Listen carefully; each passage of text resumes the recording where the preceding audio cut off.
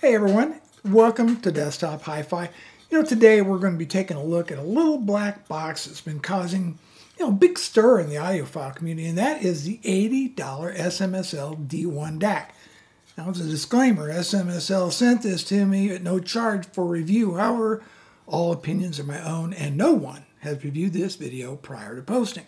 Now, for more information, or if you want to get one for yourself, I have my Amazon affiliate link in the description down below, and it doesn't add anything to the cost and helps support the channel if you use my link. You know what? This tiny desktop DAC, it's priced around 80 bucks, and it's getting a lot of attention for one very specific reason. It uses a lesser-known ROHM chip, the BD34352EKV. Well, in a world full of ESS and AKM chips, well, this is something new and kind of exciting. But is it just a gimmick, or does it deliver a sound that genuinely competes with its more expensive rivals? Well, let's find out. My first impressions out of the box, were pretty great. The D1 has a really solid, kind of a minimalist type design with CNC machine aluminum chassis. It's got a really small footprint. You can see how easily it fits in my palm. And it will fit perfectly on about any desk or any small audio setup. The front panel, well, kind of a high gloss acrylic. It looks great until you touch it, of course. It starts showing every single fingerprint. Something to be aware of if you're like your gear spotless, I suppose. The touch controls I should say the controls are touch sensitive. One for power, one for cycling through the inputs, indicated by a column of LEDs. It's simple and functional, although, there might be some people that prefer more kind of a tactile or physical button. Now, around the back, we have a straightforward set of connections. Right? You get optical, you get coaxial, you get USB, and you have two ports for USB, one for data and a second one for dedicated power. Now, the dual USB-C setup is a nice touch.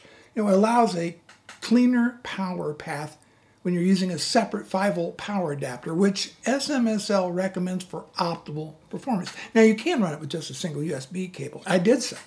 But for the best experience, you should use a dedicated power port.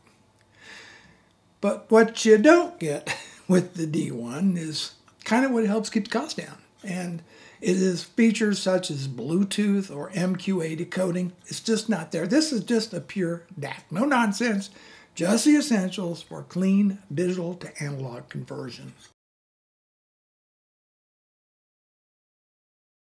Now, for the most important part, how does it sound? Now, I've had some time to listen to the SMSL D1, and it's quite a unique little device, really, because that ROHM chip, well, it gives it a kind of a different flavor than your typical ESS or AKM-based DACs, especially in this price range. I think the D1 leans more towards a warmer, more atmospheric and relaxed presentation. It has a really surprising amount of body and weight in it. The lower end especially, the mid-bass, especially the mid-bass, gives instruments, a satisfying and natural decay. Now, the soundstage, well, that is another highlight, I think, because it feels wide and immersive, projecting a 360-degree feel that's, I think, just great for live recordings, right? And or say ambient music as well. Now, while the image isn't razor sharp, the overall sense of space is pretty excellent for the price. I think the mid-range is really rich and full. Vocals, I think they sound natural. They sound warm. It is kind of warmish. It's very musical, let's put it that way. And it's really engaging to sit down and listen to your music on there. Eric Clapton's Unplugged. Oh, fantastic. No compromises are really made. Now, it is maybe a little bit less airy or less resolving than some of the competitors on some tracks, but it can ride the edge of sibilance. It prioritizes detail and energy. So the question comes, how does this stack up against the competition? Let's say SMSL's own SU-1.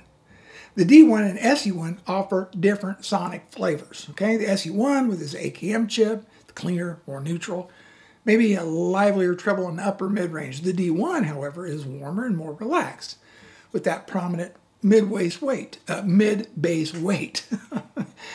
Look, if you prefer a clean, energetic, and slightly more analytical sound, then the SU-1 might be for you. But if you want a DAC that's more about warmth, atmosphere, and fuller presentation, then the D1 is going to be the clear winner. The SMSL D1 is an excellent budget DAC and really great option for anyone looking for something a little bit different. It's not perfect. The touch controls can be a bit finicky. The glossy front panel can be a fingerprint magnet, but it's warm sound and it's solid build, very solid. Make it a compelling package for under 80 bucks. Now remember, if you're interested in this on your own, see the links in the description down below.